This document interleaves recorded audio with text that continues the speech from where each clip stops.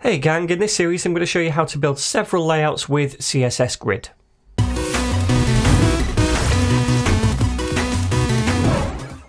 So CSS Grid's been around for a few years now, and it was basically a game changer when it came to making layouts quickly and easily.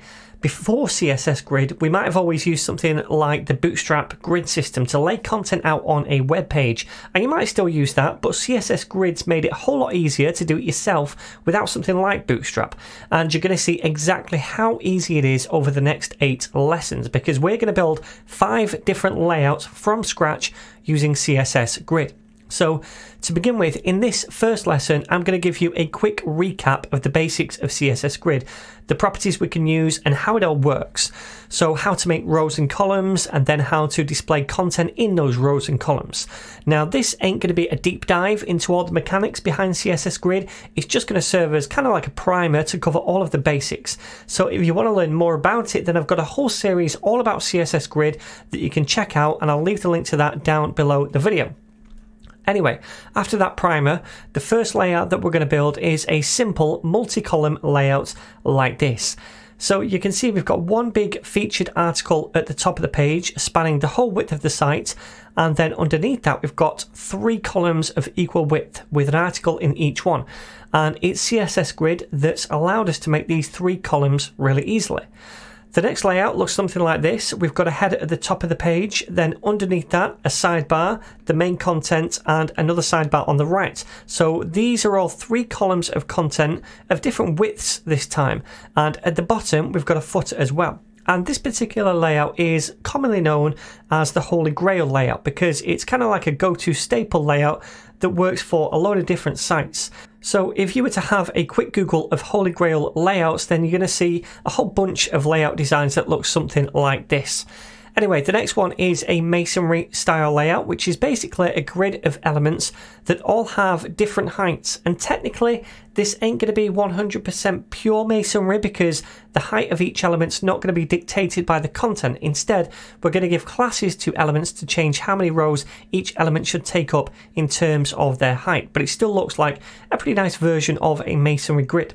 And after that, we're going to create this next layout. And this is going to be a full width layout with 3 columns of different widths. But also in each column, we're going to have nested grids to lay out the content vertically, which is pretty cool. And the inspiration for this design actually came from something I saw on Dribbble, this thing right here. And I've just changed some of the images and the text and whatnot. And then finally, I'm going to show you how to make a 12-column grid system, and then you can use that to spread content onto it however you wish. And this is really cool for when you've got quite tall pages with a lot of content that's displayed in different ways like this, or just when you want to quickly prototype a design for someone. So that's a quick preview of the layouts that we're going to make. But first off, like I said before, I want to do a quick overview of the basics of CSS Grid, just to bring everyone up to speed and on the same page. But feel free to skip this if you already are comfortable with CSS Grid and you just want to dive into make those layouts. So then, CSS Grid, as the name implies, allows us to display content in grids on a web page. And those grids are made up of columns and rows. Now, it's totally up to you how many columns and rows you want the grid to have. We could have 3 columns or 6 or 8 or more, etc. And as for rows, we could have 2 or 3 or 4 or as many as you wanted. And then we can just choose how the content is displayed on the grid by specifying how many columns of width it should take up and how many rows it should take up as well. For example, this element right here takes up 2 columns in width and it spans 2 rows in height as well. And we can also choose the position of the content on the grid too manually. So if I wanted to, I could place this next element over on the right of the grid in the 4th row. It's entirely down to you where you want to place your content in the grid when you've created it. So we have rows, columns, and the elements placed on the grid are typically called grid items. Another bit of terminology you might come across is the word track, and a track is just another name for either a row or a column. So this first column would be a track, the 3rd column would be a track, the 2nd row would be a track, etc. Every single row is a track and every single column is a track. We also call the lines between the rows and columns or tracks grid lines. So we've got these vertical grid lines between the columns, and we also have horizontal grid lines between the rows. Now these grid lines have numbers associated with them. They start at 1 and increase by 1 all the way to the end of the grid. And they do this in both directions. And these line numbers are important because we're going to use those to specify exactly where we want to place our content later. And one more thing, we can have gaps between the columns or the rows or both, and these are typically called either gutters or grid gaps, and they're a way to kind of space content out on the grid so that each grid item isn't squashed up to the next one. Okay, so that's a bit of basic theory and terminology. Next up, we'll see this in action and go over some of the basic grid CSS properties. Now, before we dive into the code, I just wanted to let you know that I've uploaded all the course files to this GitHub repo right here, and I'll leave a link to this down below the video. And this repo's got just 2 branches. The first branch is the starter files branch, which contains all the starter files and code for the different projects that we're going to be making. And the second branch is the final files branch, which contains all of the final code for the projects. So you can select any of these branches up here, and then you can download that branch in a zip folder by hitting the green code button and then downloading the zip folder. So in this lesson, we'll be working with the basics folder, and then later on we'll be working through these other folders as well. So then I'm inside the basics folder, and to start with, we've got an HTML page, pretty empty, and that's linked up to a CSS file called styles.css. And inside there is just a single body selector and a Google font that we load in as well called Poppins. So let's go back to the HTML page and start making a grid and placing items onto the grid. So the first thing we need to do is make some kind of grid container. This can be any element, but I'm going to use a div tag. And anytime you want to use CSS Grid, you always need a grid container. And that grid container is essentially just going to act as the grid itself. I'm also going to give this a class of grid-container so that we can style it later on as a grid, but you can call this class whatever you want. It really doesn't matter. And on its own in the HTML, it's not a grid, it's just a div tag. It's in the CSS that we actually make it grid later on. So the next thing we want to do is make some grid items, so content that we want to place on the grid. And these elements just need to be nested inside this grid container element, and any element directly nested in here is considered a grid item. So these elements can be anything: div tags, images, article tags, a nav, paragraph tags, etc. I'm just going to add in a few div tags to keep things simple, 6 in total, and I'm also going to place a little number in each one as well. So now we should have 6 grid items, right? And these are the things that are ultimately going to get displayed on the grid, and we can manually position them on the grid later as well. All right. Now the first thing I want to do before we style anything is just to open this up in a browser so that we can preview the work as we go forward. And to do that, I'm using a package called Live Server. So to grab that in VS Code, just go to extensions and search for Live Server up here. I've already got it installed, and it's this one right here, Live Server. And once you have that installed, if you go to any HTML page and right click, you can open up with Live Server, and that's going to spin up a local development server with live reload, so that every time you make a change and save the file, it's going to automatically refresh and show those changes in the browser. So let me open this up, and it should open up on a browser over here. Woohoo! So we can see that. I'm just going to move it back over here so that I can do a bit of a split screen. Let's make this half and then bring this over here as well, so we can see both at the same time. Okay, so that's how it looks at the minute. Pretty crap, because we just have those 6 divs inside the grid container, but none of it is styled yet. So now what we need to do is style the grid itself, so that all of these things right here become grid items, and we can start to distribute them on the grid. So the first step is making this div right here an actual grid. So we can use this class selector over in the CSS. I'm going to say grid-container. And then in here, the first thing we need to do is, in fact, before we do anything with grid, I'm going to set this to have a background of EEE, which is a light grey, just so that now we can see that on the page, and we can see this thing here. This is the grid container, right? And in fact, what we'll do is a similar thing for the grid items. So all of the divs inside here, we're going to colorize those as well. So let me say grid-container, and then we want to do forward angle bracket and then div to say any direct descendant, which is a div, is going to become a grid item, right? And we want to give those a background of CCC, which is a slightly darker grey, so they stand out as well. So now we can see all of these, and they all stretch across the whole div, because by default divs are block level elements, and block level elements all take up 100% width of their parent element. Okay, so we have all those coloured as well.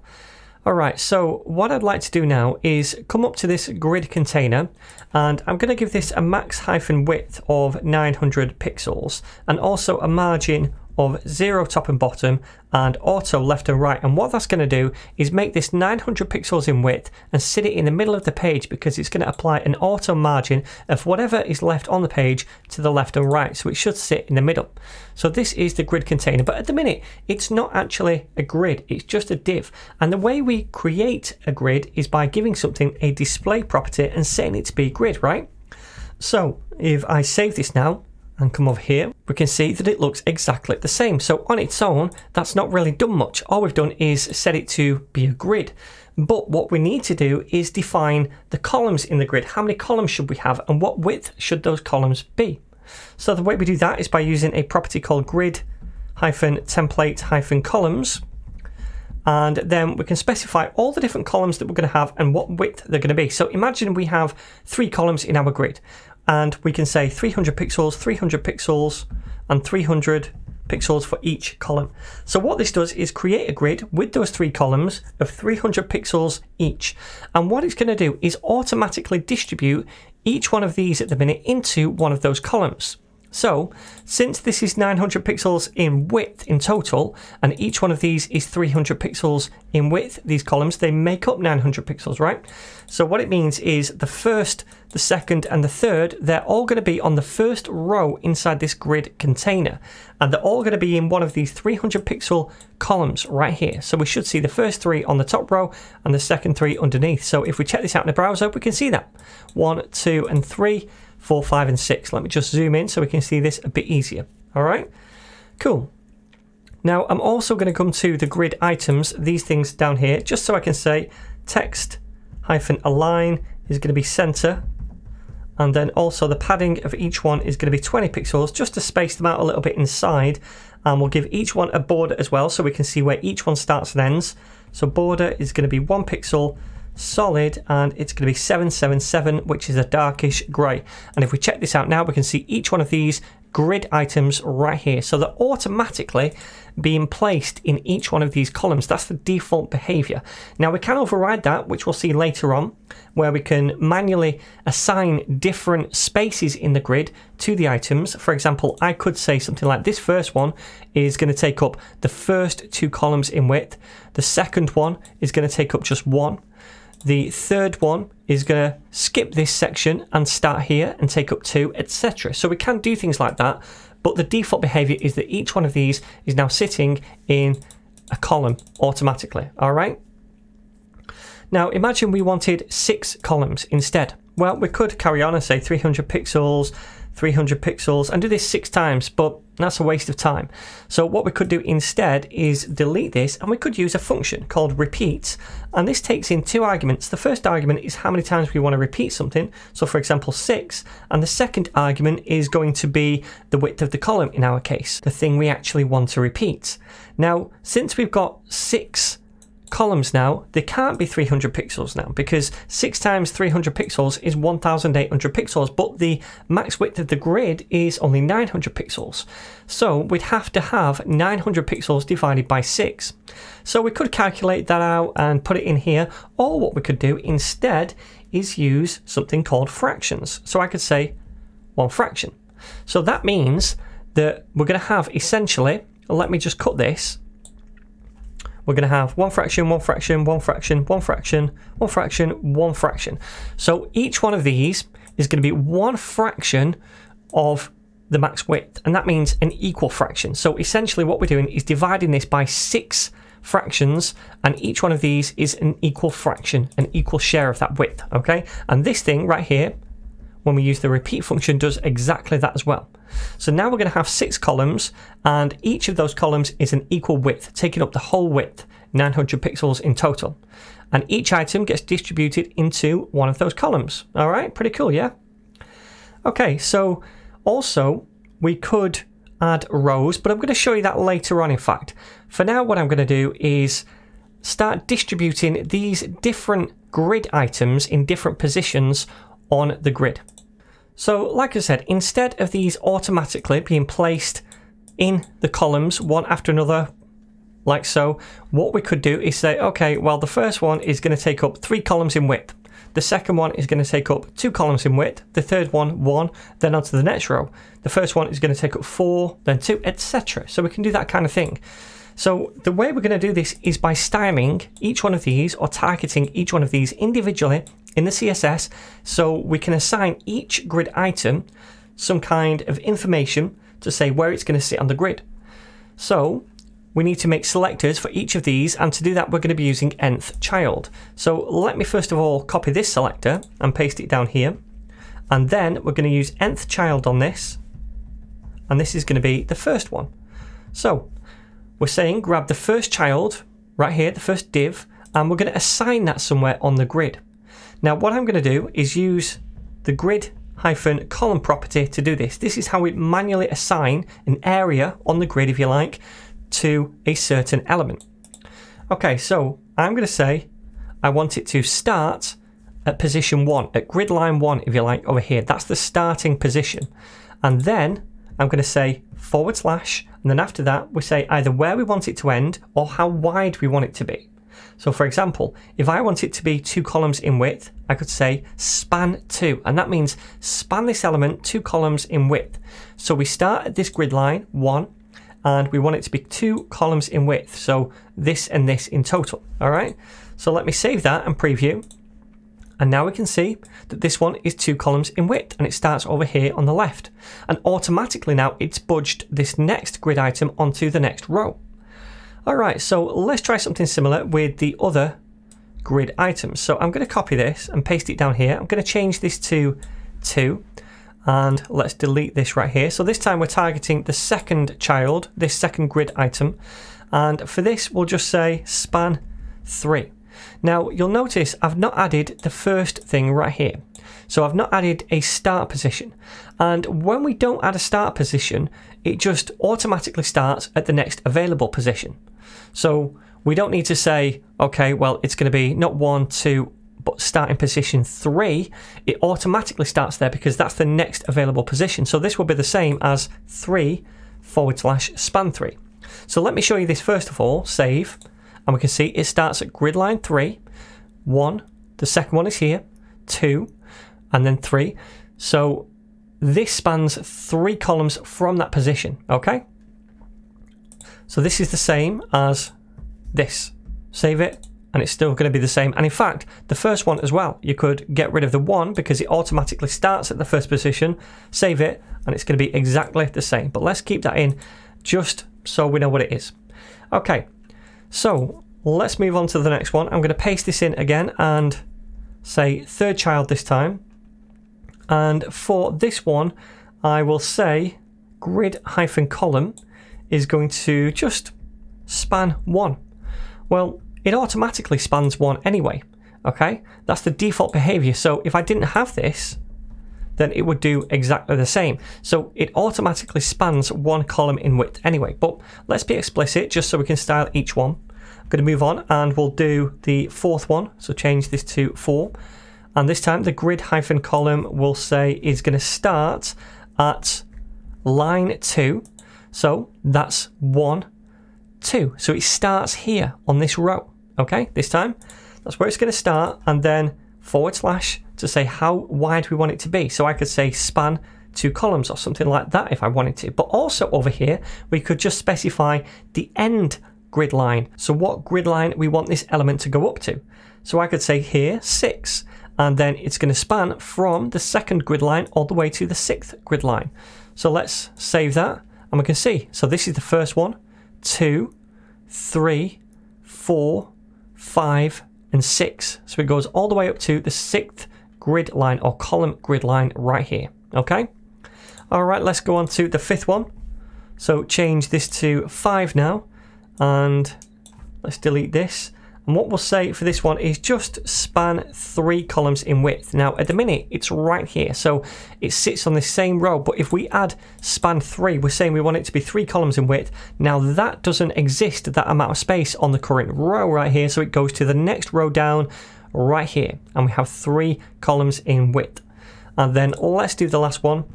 Paste this in, change it to 6, get rid of this, and again we'll say span 3 like so. Save it, and we can see it takes up the other 3 columns in width on that row. Okay, so as we're distributing these grid items onto the grid, notice that when we run out of space on a particular row, the next grid item automatically shifts to the next row, okay? That's how we get multiple rows in the grid. Now also notice that the row height is specified, or rather dictated, by the height of the grid items themselves, these things. Now we have a height on these because we gave them padding before, and at the minute all of these rows are the same height. But what I can do is come to the 4th one over here and give this a height of 200 pixels. And if we check this out, we're going to notice that this row height now is 200 pixels, dictated by the height of the content inside it, okay? Now we can also specify the row height if we go up to the container up here, and much like we have grid template columns to specify the width of columns in the grid, we can manually specify the height of rows in the grid by using grid template -rows, like so. Now we have 3 rows in our grid at the minute, so what I want to do is 3 different, or they could be the same values right here. So I could say 100 pixels, 200 pixels, and 300 pixels. And that means the first row is going to be 100 pixels in height, the second row 200 pixels, and the third one 300 pixels. So if I save this, we can see that right here. And notice also that when we manually set the height of the rows, the content inside those rows stretches to match the height of the row. So it takes up the full height every time. And that's the default behavior of grid items in a grid, in the rows, okay? Now we can override that behavior, and I'm going to show you how to do that later on, but for now I also want to show you another property to add a gap to the grid. So you know, like we talked about grid gutters before, which was how we space the columns and the rows out, well we do that using a gap property. So I could come over here and say the gap is going to be 10 pixels like so. You might also see grid-gap as well, but I'm going to leave it as gap. 10 pixels, and that means we have a 10 pixel gap between every column and every row, okay? So if I save this, we can now see this stuff is spaced out a little bit. So between every row we have this 12, or rather 10 pixel gap, and between every column we have it as well. Now you might be thinking, well, there's no gap right here, there's none here inside these rows where the elements are, and that's because we have the elements sitting over them. So where an element takes up, say, 3 columns in width, you obviously don't see the gap underneath that element. It kind of spans the entire width of those 3 columns. But where the next column starts after that with a new element, we do see a gap, okay? Cool. Now I want to show you another thing which is pretty cool, and that is a tool in Chrome, but you can also get this in Firefox as well. If I right click and inspect a grid and then go over here, what I'm going to do is just refresh the page. We can see this grid bubble right here, and if I click on this, then we can actually see an overlay of the grid over here. So we can see the grid lines for the columns and also for the rows. We can see the rows themselves, and we can see the gutters or the gaps as well. So that's pretty nice. It's nice to have this kind of visualization of the grid in the browser. Cool.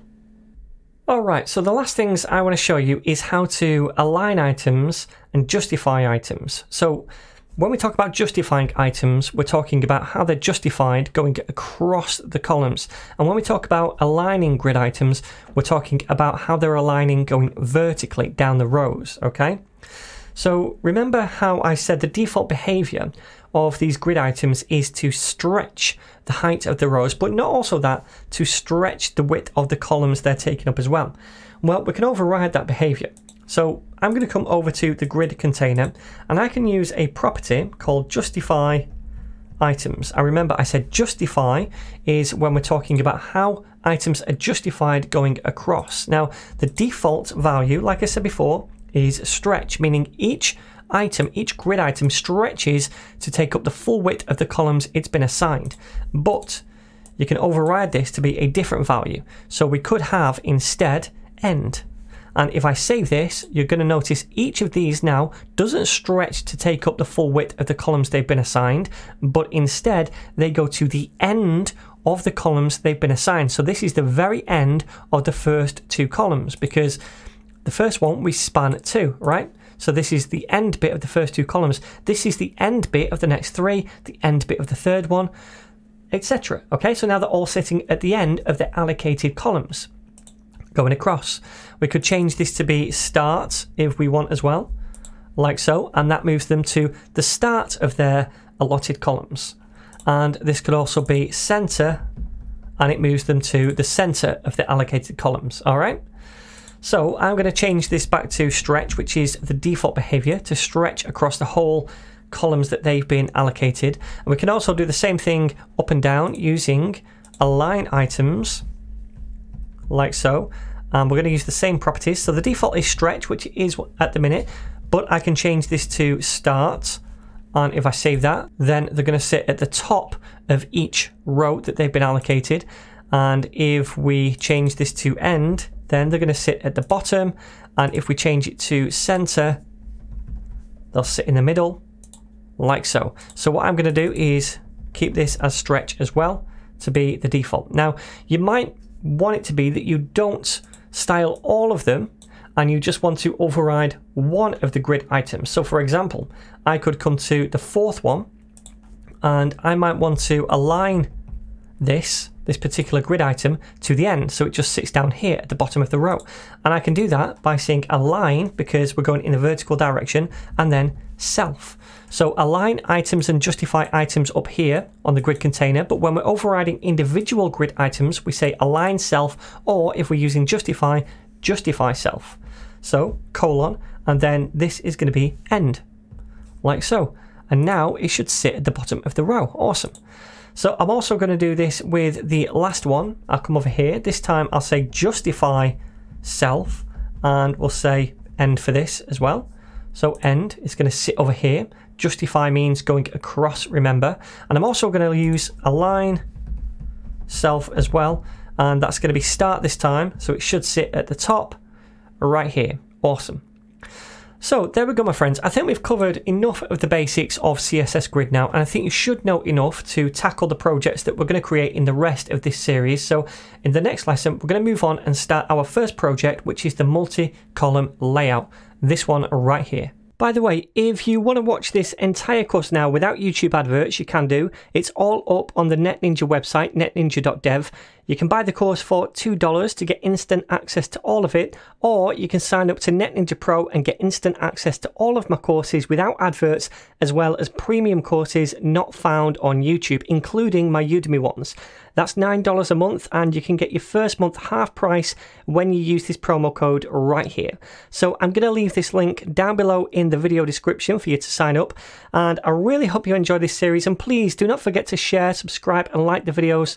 That really helps a lot, and I'm going to see you in the very next lesson.